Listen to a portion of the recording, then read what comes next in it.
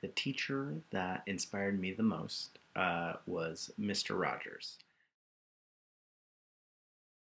But Kent Rogers, he was my teacher he was my fourth grade teacher at the American School in Japan.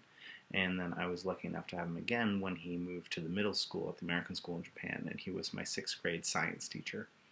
Um, he was just the greatest guy in the world. He was warm, he was funny, he made everything exciting and interesting, and you just really got the sense that he was really excited to be at school that day, and he was really excited to see you at school, which was just a really amazing experience.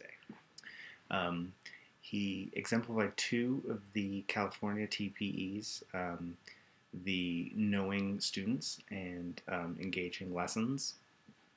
The gauging lessons, it's been a while and I can't remember exactly like individual lessons, but just there were always things that we were using and playing with. I remember just tennis balls all the time. There were so many tennis balls for different things, teaching us, you know, general physics and throwing around the room.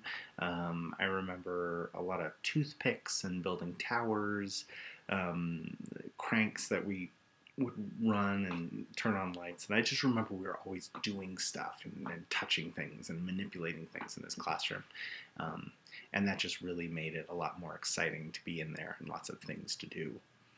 Um, and as far as getting to know students, though, that was like definitely his big strength. I always felt like he really knew who I was.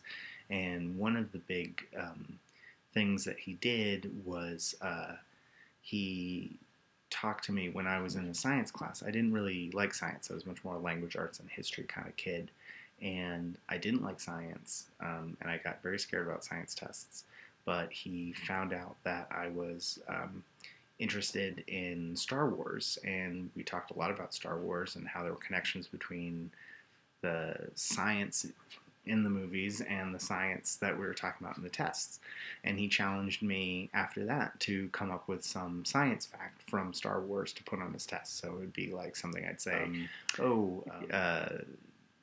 Luke Skywalker and his family harvested moisture vaporators, and I draw a little diagram of them. And or when we were doing ions, I talked about how the ships in Star Wars had ion cannons on them, and I draw a picture and explain what an ion cannon was, and when ions were on the test.